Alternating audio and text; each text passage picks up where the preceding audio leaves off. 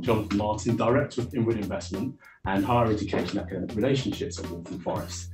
I've been there since September 2015 and thoroughly enjoyed my time, been through a number of roles, even in that one department. From Ackroyd Lowry, I'm Oliver Lowry. And I'm John Ackroyd. And this is Urban Forecast, the show where we talk to the people defining the future of our cities. We discuss their background, what drives them, and the insights they've learned along the way. This is a podcast for anyone who's interested in how we live, work or play in the cities of the future and what that means for the built environment today.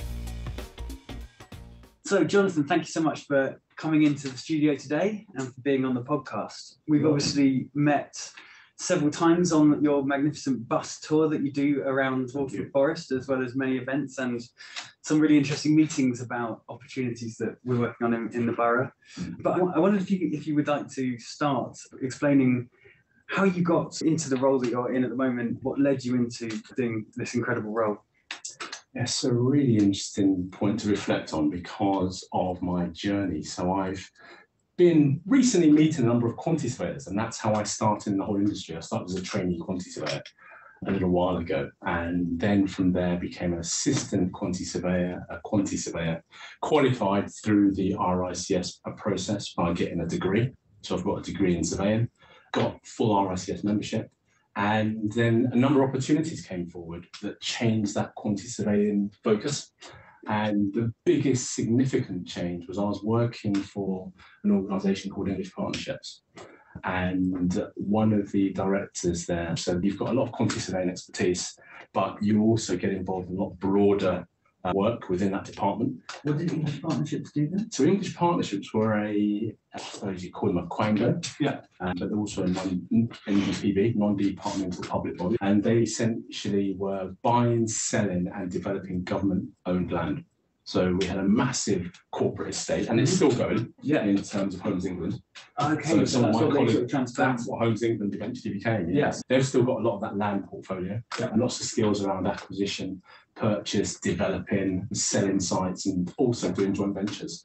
So I was in at the outset of that, and the particular board director said it would be really good if you thought about expanding your role through a number of opportunities that were coming up, which I didn't see myself doing, because I didn't see myself in those roles, and decided to go for it, got the role, and essentially then that opened up that wider real estate opportunity, which I really liked.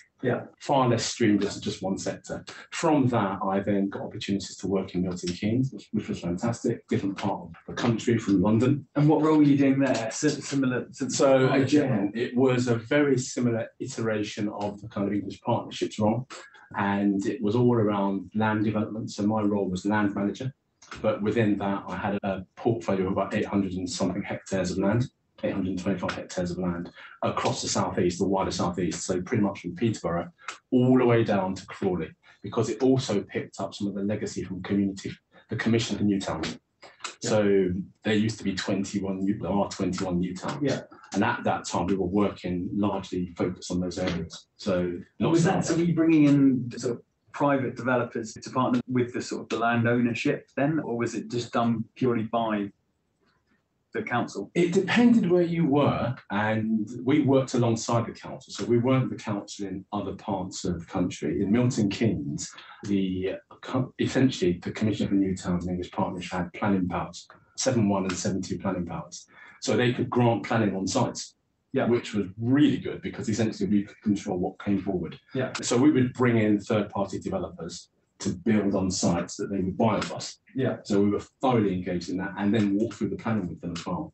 So it was a kind of a virtuous circle of the cradle to grave as a design concept, when pretty much from designing it, giving the planning, then seeing the thing get done. And was that, were they typically house builders, kind of Barratt, Berkeley types, or were they more smaller, local? It was, again, a really good mix of house builders, industrialists, so that's a Prologis, were there, building industrial estates. There were lots of mixed-use development as well, in terms of commercial floor space, alongside, with offices, but alongside housing coming forward. So that was a big focus from how we were looking to, for example, build up Milton Keynes at the time. And what was it that started to appeal to you at that point, that was drawing you away from the quantity surveying? Was it that you really enjoyed this kind of partnering, or was it you enjoyed this big sort of strategic role versus the micro. And I think sometimes QSing is quite, you have to look at everything quite close up, don't you? You do. What was the thing that was Yeah. drawing you Yeah. in that direction? It's a great ground in terms of understanding the technical side of how you deliver schemes and cost consultancy and so forth. So enormous respect for that industry and that sector. What drew me into that wider, broader focus was really around the sort of partnership working. I love working with people. I also liked being able to see a scheme from an earlier concept stage as well, which was really important for me. So with QSing, you might get to be involved once you've got to a certain part of the development process. When you get into that wider is where you are upstream looking at the early designs. I could be involved in that as well and go all the way through to delivery on site. Post You're probably getting in even earlier than us, really, because kind of identifying parts of the land that are going to be able to be brought forward. That's the bit I think actually we as architects kind of almost miss out on, and it's part of the reason that I think we quite enjoy working with boroughs like yourselves that have got quite an open attitude towards saying that this is the direction that we want to go in. And actually, I do think do a great job of bringing people in on a sort of vision stage of a project before it's even drawn. It's like, this is the aspirational vision for the borough, and bringing people into rooms where you can talk about that, I think is really fascinating for us, because we actually get to see almost a bit before we're involved. That's a really core part of what we deliver at Waltham Forest, and what's certainly drawn me to that borough is that early engagement, the endorsement we've got from the leadership and senior management all the way throughout my time there as part of Invest Waltham Forest. And that role and that particular engagement with people at the outset to start to talk about the whole proof of concept, the scoping, that initial feasibility work is interesting because you can see how you can shape things. You remember where it starts and then how it may sort of transition. And that's, again, really enthusing because you know you're making a difference when you're talking to people. So if I take you back to Milton Keynes, sorry, I jumped ahead. How long were you there, and were you then headhunted out of into Waltham Forest? I was at Milton Keynes for about 4.5 years. Thoroughly enjoyed my time there, saw the place change before the theatre district came along, before the Snowdome, as it was called at the time, and all the major sort of development was still in the offing and in the pipeline. So I was helping that come forward with bringing developers and investors. And then an opportunity came up in London to get back down to London with English Partnership working for the South East team. And that effectively picked up parts of London and East London, which I was really quite enthused to get involved with again. Thoroughly enjoyed my time there, ended up working at Harbour Exchange as part of English Partnerships. And again, there was lots of work we were doing with developers, investors, contractors to bring forward schemes, more sort of East London and South East London focused. So that was really quite important. And also working out towards part of the sort of South East and north of Kent. So North Kent and South East of Essex, which was part of my role as well. So that was a really interesting kind of reflection between what some boroughs were doing outside of London, with London as a major focus, because that's where a lot of their kind of linkages were, and how we were doing that in Eastern.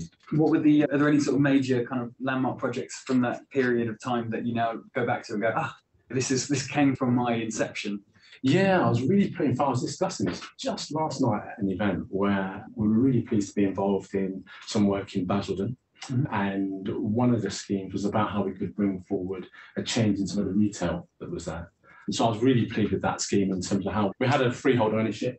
We were able to work with the incoming retailer and negotiate a position where we could essentially get them into that ownership through a transaction and a sale. And we had to operate, and this is what I really was enthused about this particular project, at such pace. We had to do a deal pretty much from seeing the transaction to getting the deal done in about 4 months. And that includes all the governance, all the risk mitigation, all the governance papers and the approvals, and then actually doing the transaction. So I remember the board director at the time saying it shows that we can keep pace with the commercial sector. And I think that's something I've always kept as one of those kind of guiding principles, which is you've got to react swiftly and make sure that the kind of industrial sector, the commercial sector, the residential sector see you as able to operate at the same speed. Because that's where the money comes in terms of the cost of money. They can be doing something else with it, we'd rather than do it with us if we're talking about Waltham Forest. So that was really quite instrumental in shaping my thoughts on how I engage with the private sector. And I've been fortunate to work with great colleagues that largely have had that kind of approach as well. So as you'll know from working with Waltham Forest, you generally get people pushing all in the same direction to get to that overall end result. You've got the dream team there with the team that they've assembled at Waltham Forest. I think most boroughs would be very envious of that sort of senior level of officers and politicians. What are we now at the point where you migrate to Waltham Forest? Was that through the English Partnership still? So from English Partnerships, I then left and went to Croydon and spent about 3 years at Croydon. So that was really enjoyable as well, just in terms of getting back into sort of local authority. And that was the real first time I got into understanding in a contemporary context the machinations of working in local authority, the accountability, the pace. Did you suddenly find everything went a bit slower? It was certainly more challenging in terms of the governance and the accountability that you have to have. So you've got to go through a transparent approach to why you're doing something, how you're bringing people along as well. So far more around the consultation, which was really important, obviously, going forward. So that was quite an interesting stint for me. And then I got the phone call. I'm going to stop you there because I really want to ask, given the troubles that Croydon have had over the past couple of years, obviously, first of all, not 60 bricks. What's that one called? Brick by brick. Brick by brick. Sorry, 60 bricks is wasn't right. That's fine. That obviously got into trouble and had to be bought out.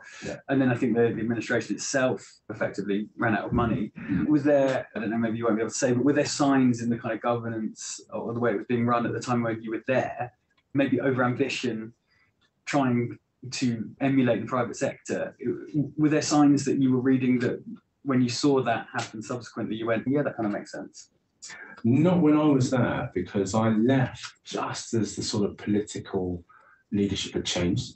So things were still being shaped and crafted in terms of what the new administration wanted to do. And I was in the regeneration department completing existing schemes or going forward with existing schemes. So I was then at the point that I was asked to come and talk to Waltham Forest and go through the sort of rigorous hiring process that they have there. And so when I joined, there was still no inclination that anything was going to happen at Croydon.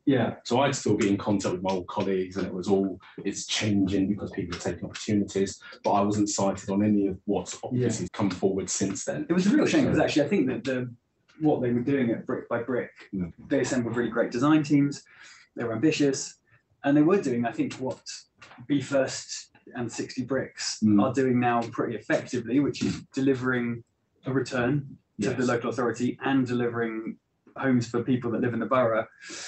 It's a real shame that one went so badly wrong, and I don't know enough about why, but I think this new arm's length developer aligned to the borough, using the borough's borrowing facilities effectively and their ability to borrow cheaply, is a really great way to deliver housing in it, because at the moment it's a lot of private developers are finding it very challenging to deliver homes, and actually they need local authorities to be assisting them where they can. It's a shame that it didn't work out so well in Croydon. And again, perfect example of I wasn't at Croydon when Brick by Brick was set up, so that all came along after I'd already left the council. So I was looking on with interest in terms of that's a new way to deliver housing, it's a new vehicle that the council's supporting, and then watched it from that kind of, I used to be involved in that council. So again, similar to yourself, it's just sad to see the way that things transpired, but it was past my tenureship there. I've been observing it pretty much as everyone else has, really, in terms of what's transpired since then.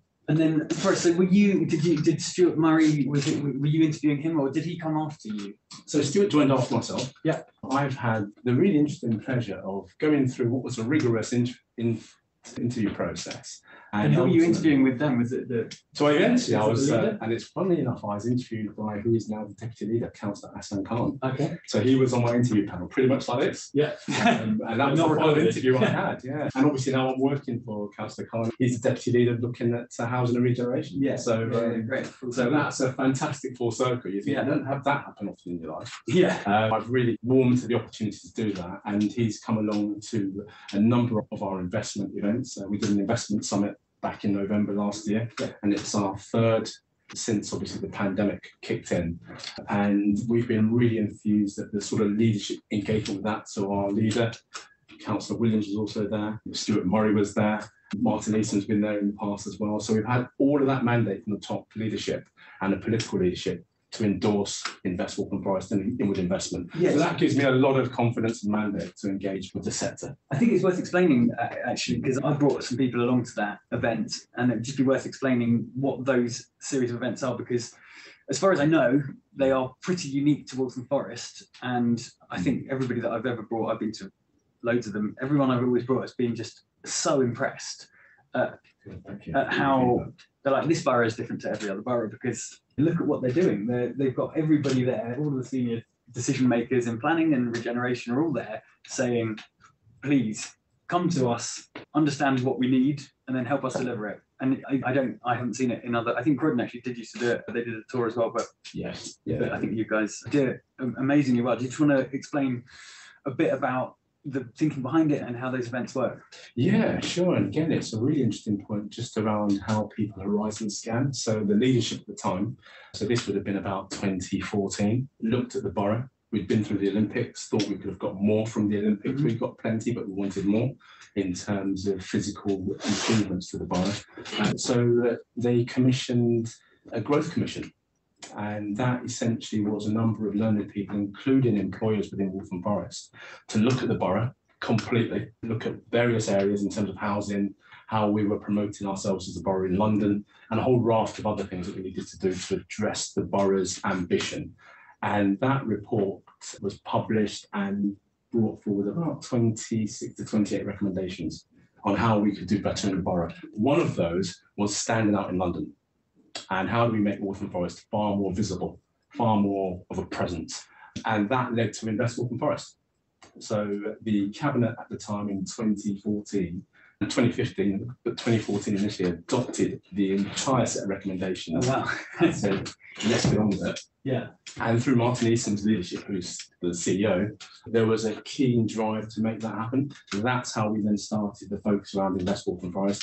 I was then brought in 2015. We got the investor tours going. Yeah. And that was all about when we're speaking to people, what do they actually hear? So it's the old so what factor. Yeah. And everything I wanted to do was about the so what factor. So if I say something to an investor, it's there's a site coming up. So what? You could bid for it. Yeah. So how would I do that? Yeah. And it's always that answer. Or I think even the ones that aren't within your ownership, it's not just how do we bid for assets that the borough own, it's more, I think certainly, look, this is a site that we think can come forward. Exactly, yeah. We don't have control of it, but we know that this is an area where we want redevelopment, and therefore come talk to us if it's something that you're interested in bringing forward yourself. And I think that's, from the first time that I did the bus tour to now, there's 20-story buildings that weren't there. Like Black Horse Road. Honestly, it's a testament to that drive and ambition to get prosperity and growth through development. And I think picking up on that point, it's all around how we can bring people to understand where the landowners are. So that investor tour was always around, here are the growth areas, here are the areas that we're looking to focus on. And whether we own the site or a third party landowner owned the site or an intermediary, the general sort of push was this is potentially going to bring forward some much needed development, and there's going to be expectations around quality, obviously. And as you said, through those kind of various investor tours, bus tours, and also the briefings, I think people get that kind of understanding that we mean what we say, which is we want to support investors and developers. Yeah, and that's all developers want. I think I've said this many times on this podcast, and used Waltham Forest as an example of all developers really want is certainty. All investors want is certainty. Exactly. And there's lots of factors that are well outside of your hands that create uncertainty at the moment, inflation, etc. But the one thing that you can control is the planning process and the ability to try and work with people. And I think what makes it easier for developers is that you're very clear about what the vision is. So I think if you come to Waltham Forest and you get it wrong, then more for you, because it's pretty clear what you guys want. And it's a really good observation. We are looking to always articulate and improve it and make it as straightforward as possible. We're doing lots around design, which is obviously very apt for our discussion, particularly around how we can do exemplar design and benchmark what we want. There's a whole piece around developer performance agreements now, and that actually expands out the engagement of planning to much earlier in the process and much later in the process. So it's a much bigger intervention by us working with designers rather than just a PPA.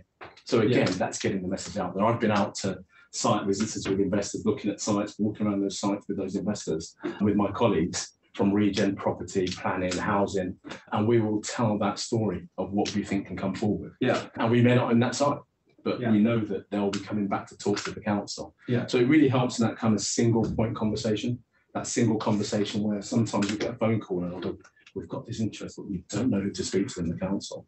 And we can triage that into the various. I would just get everyone to speak to you. It helps because, again, I can make sure it's an efficient introduction to the borough. Yeah. But at the same time, you can then make sure the other person on the other end of that. But yeah, also you're the conduit to the Yes. the relevant person, which I think is very handy.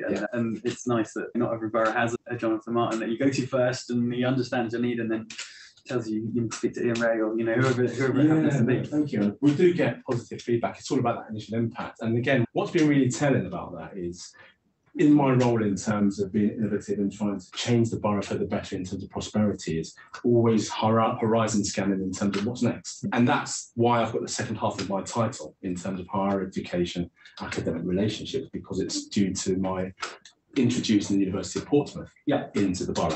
So that was something, again, through a conversation at an event. And from that, there was a big discussion around, is there going to be a proof of concept here? And then we went into all sorts of very rigorous Treasury standard Green Book appraisal type work to establish if a university could be established there. Yeah. And a lot of that, coming back to my earlier points, was around relationship building. So working with people, but also picking up on your point, Ollie, around what we've always said, which is certainty.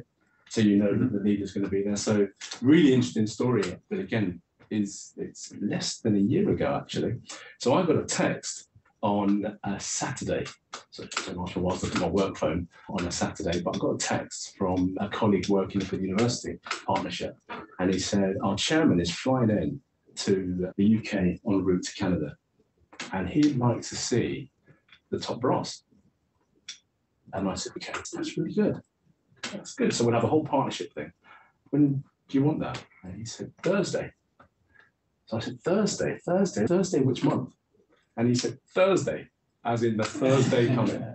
So I was really, as you can imagine, taken back by, this is going to involve all the senior leadership and the political leadership in terms of attending that meeting. I thought, can't say no to that. Yeah, so it better not be bullshit. Yeah, so it's like, right, how can we make this happen? Just go for it. And that Thursday, we were all sitting in the room. And I was sitting in the room, looking down the table, thinking our leaders here, deputy leader, Stuart Murray, student director, Heather Flinders. I was there. From their side, it was deputy vice chancellor, group deputy, and another vice chancellor, their chief executive, their strategic global director, and their chairman in 3 working days. And I just stopped and looked and I thought, wow, that's going to give you a sense of this is really serious to the borough. Yeah. We take this stuff really seriously. Yeah. And as you can imagine, diaries had to be shifted and moved to make that happen. But it happened. And we then did a tour of the borough in terms of walking up to Waltham So Central, just to show them some of the sort of landscape of where the actual university would be potentially located.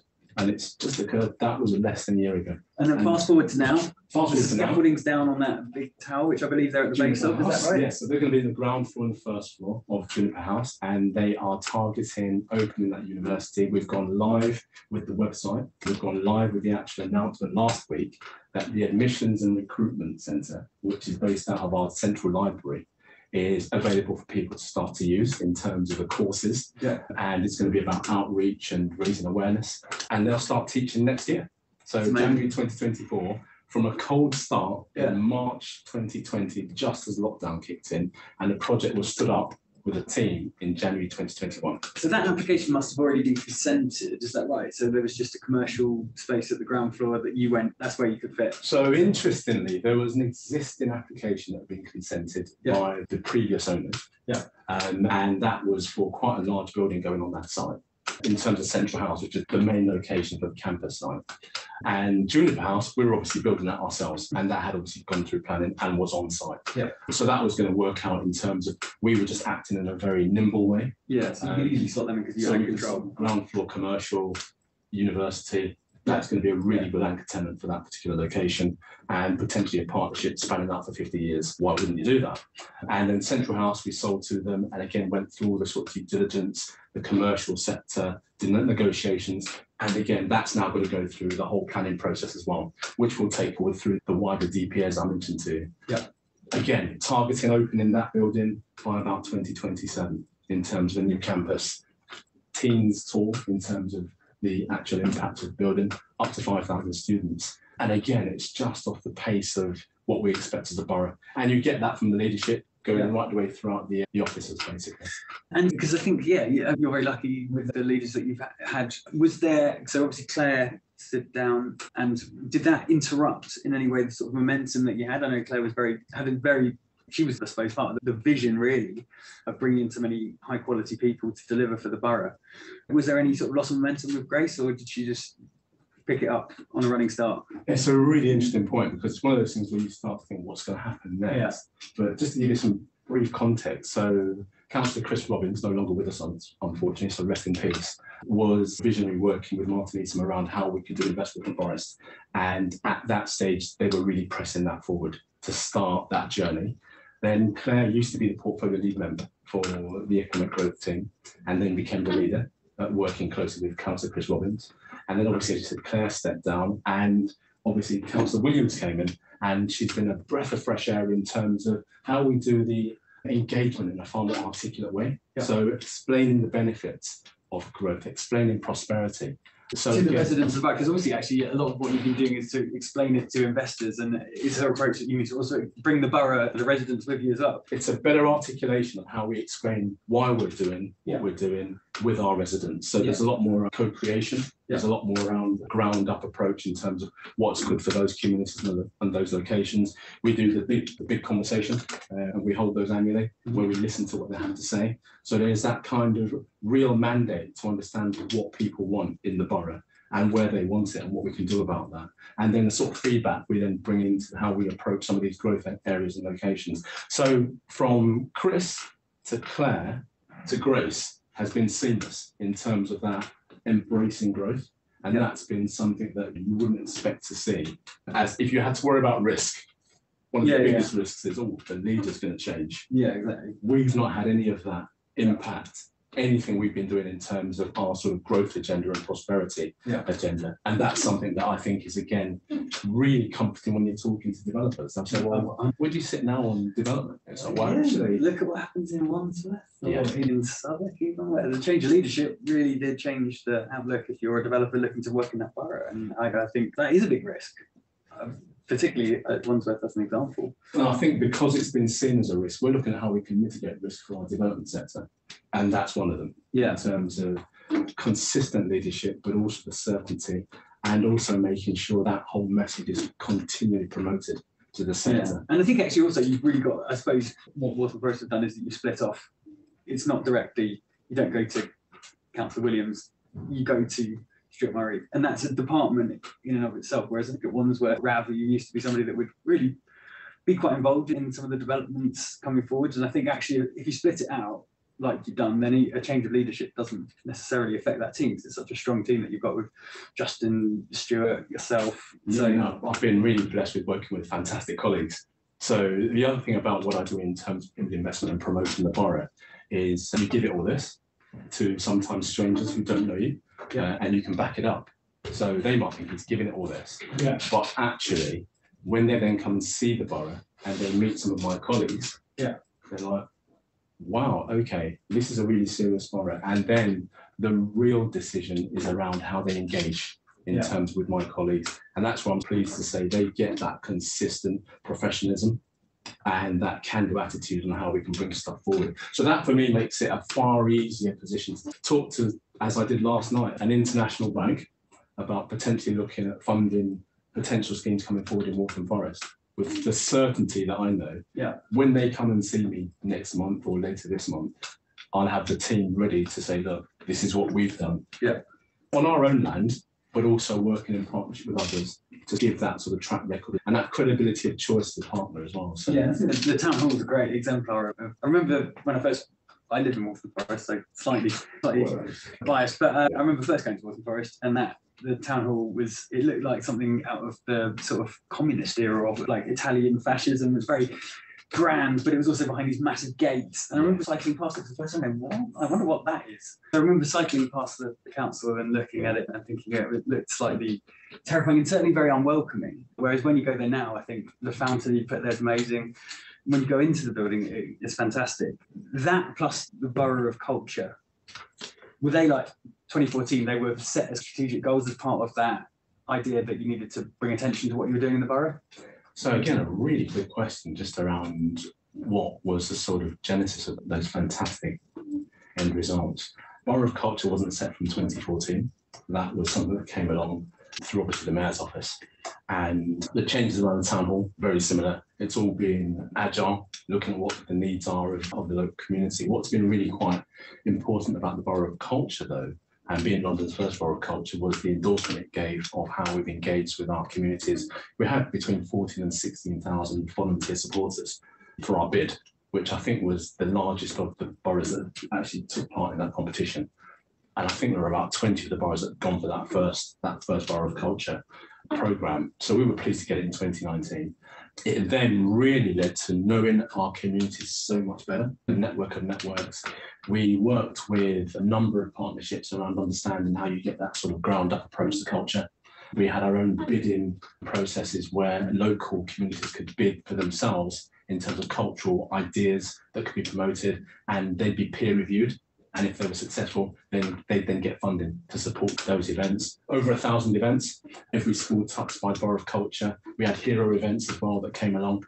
And it was just transformational in terms of what the borough has been about for a long time in terms of that cultural offer. But leading into the sort of changes, we then saw that we could take that further forward. Again, that say we got was MJ's Local Authority of the Year in 2019 as well. So we were sailing a really high bar there. And I think that gave us the confidence to look at what could we do with the town hall. Yeah. And transformed it into what you say and have seen it is now. For us as staff working in it, it's amazing when you're sitting there, the windows are open, you can hear the music outside, you can hear children playing, adults talking, and that hustle and bustle of people enjoying themselves in that fellowship square. Yeah. So it's really transformed what was a really austere, you better have a really good reason to go through those gates to go to the town hall, whereas now there are signs saying this is your space, come in, and you'll get people, particularly moving into the spring and summer, using that space for all sorts of things. Loads of events are going on there as well, so that's been really transformational. And as a sort of staff member seeing it, you just think, look at the sort of vision you have to look at it isn't fixed in this particular form. You can change it, and it can be more engaging. And we're doing a similar thing down at Coronation Square in Leighton. So that's a scheme that's being brought forward through Taylor Wimpey, and we'll similarly have a school. Oh, next to Leighton Orient. That's it. Yes. So again, it's going to be a transformational urban extension down in Leighton, and it's how we can build off those lessons learned. So we are literally, if you go to, for example, our housing zone, and look at the earlier phases of the housing zone to the later phases of the housing zone, you can see the changes and the improvements and the lessons learned in terms of the built form and how we are doing things in terms of making sure we don't lose those experiences as we improve with people living there and using their spaces. So it's been just eye-opening. And again, that happened during the pandemic. We kept stuff going because we had to make sure we could protect jobs, but give that marker to the industry. We mean what we say. We're going to keep building. We're going to keep building. Nice also to come back. I think a lot of offices have struggled to actually get staff back in. So we did all this work to this office during COVID as well, and actually fantastic. Once it's finished, getting people back in and going, look, it's better now, and it's a bit of a draw if you can have a nice space for people to work in to actually get them to come back into work. So is it working well? Have you got high occupancy rates of your staff, or is it still split work from home? Yeah, we're still using a hybrid approach. So it's about 2 or 3 days a week expected in the office. Being very flexible about that flexible working. And again, it's got to do with the exigencies of the service. So if you're frontline staff, you've got to be in because you're meeting with the public on a regular basis. If you're doing other roles, then there may be a bit more flexibility about it. What we're really keen to support, though, is that sort of collaborative feel to any of our sort of teams. So we have different neighbourhoods, as we badge them, within Fellowship Square Town Hall. And within those neighbourhoods, you've got different teams.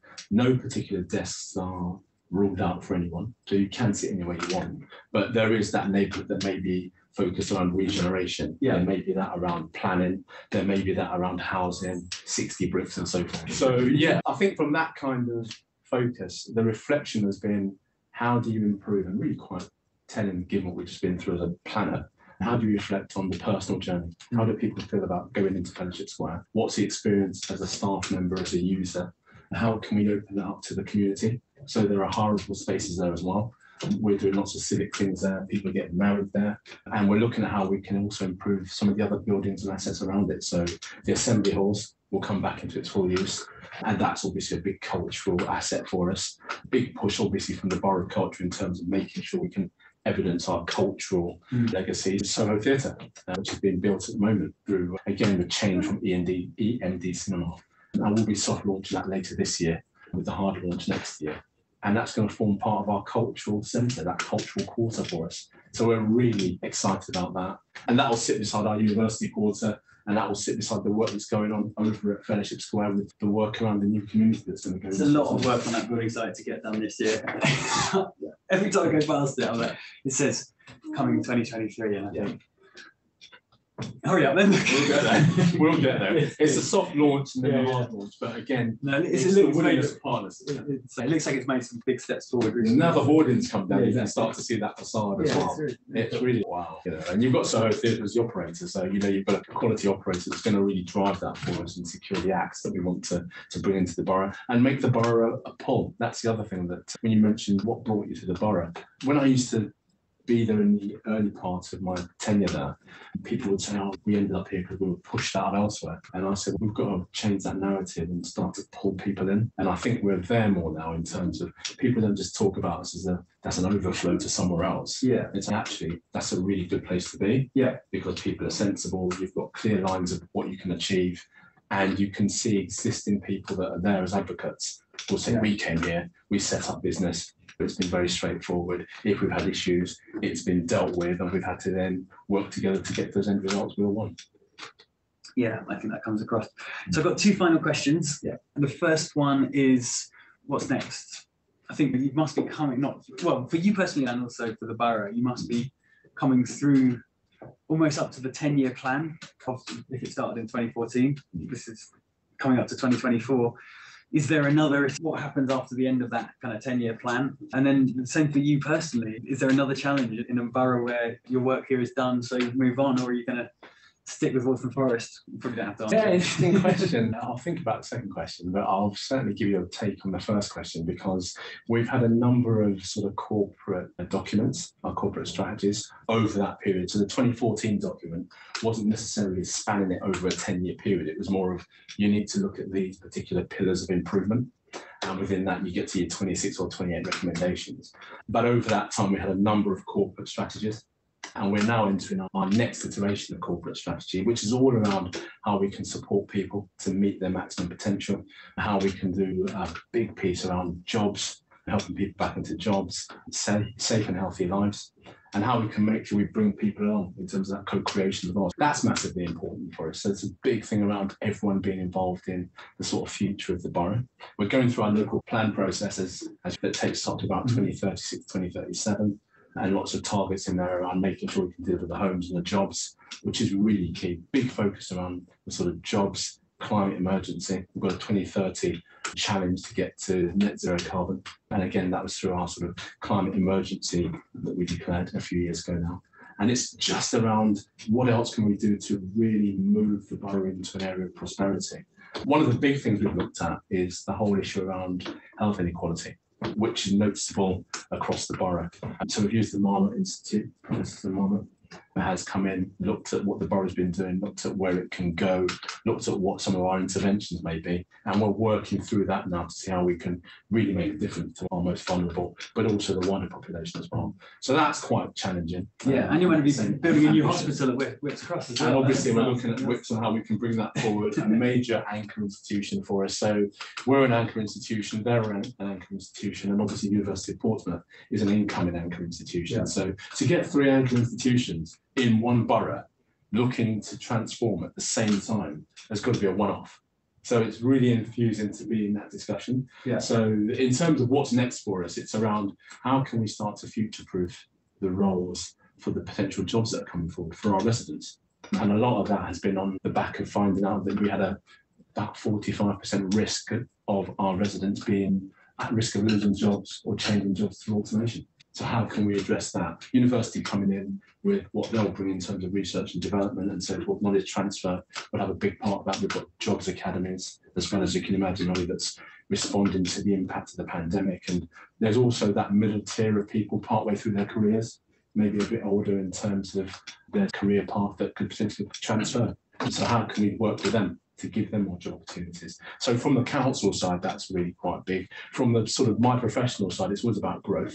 So what's next? I'm looking at how we can use university as a catalyst to deliver some more things that I'll share in the coming months, no doubt. And it's around, again, changing the ambition. And that's a big thing where a few years ago, people may have thought you'd never get a university here because you haven't got one. There are other universities literally just over the border in other boroughs. And now we've got one. Yeah. And it's how we can really use that to leverage, Yeah. not just raising our expectations for our residents, but raising their expectations and how they can fit into the wider offer for London as well, and really position the borough to be a real anchor as part of that kind of upper Lee Valley. So it's really significant, and the sky's the limit, basically. So it keeps me enthused and keeps me thinking. Good politician's answer about your future. But no, I think it's perfect time to wrap it up. And just thank you so much. It's been great working with you, and thanks so much for coming on the podcast. Thank you very much for the invitation, Ollie. I really appreciate it. If you enjoyed the show, then please subscribe and give us a review, ideally a 5-star one. And if you want to know more, please go to ackroydlowry.com or follow us on Twitter @ackroydlowry and Instagram with the same. This podcast supports LandAid, the property industry charity that brings together the sector to deliver life-changing projects for young people who really need it. Visit www.landaid.org to find out how you can help end youth homelessness.